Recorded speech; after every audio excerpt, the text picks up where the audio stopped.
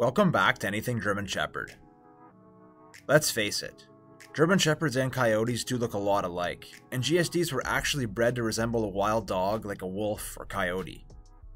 But German Shepherds and Coyotes differ in size, coloring, leg shape, the tracks they leave, the poop they produce, how they hold their tails, and behavior. German Shepherds range from 22 to 26 inches tall at the shoulders and weigh 50 to 90 pounds. On the other hand, Coyotes range in height from 21 to 26 inches tall at the shoulders and can weigh anywhere from 15 to 55 pounds, and typically look like thin, hungry dogs. It's only when you compare uncommon German Shepherd colors that they can be confused for Coyotes.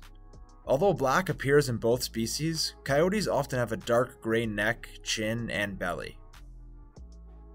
Coyotes and German Shepherd leg lengths are actually similar. Although German Shepherds in North America often have unusually shaped hind legs, with their spines sloped down to the tail, Coyote backbones are more level from neck to tail.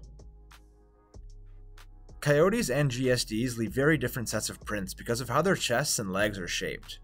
Coyotes' long legs leave fewer prints to find, and the hind paw prints are usually obscured, or are partly on top of the forepaw prints.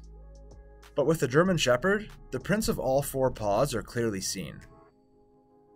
Coyote poop is usually thinner and smaller than German Shepherds, and since coyotes eat the hides of their prey, bits of fur or feathers may stick out.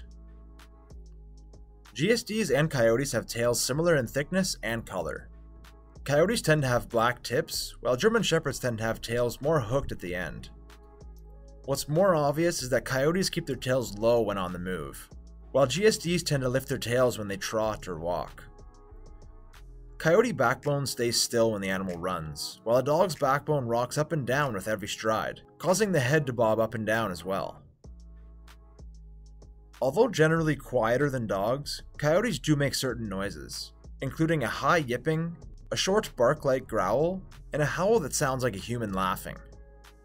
In comparison, GSDs will primarily bark, growl, whine, or woof. And finally, coyotes barely tolerate other coyotes, let alone dogs, and are notorious for killing dogs of any size or breed. Thanks for joining us. Feel free to subscribe and hit the like button. Until next time.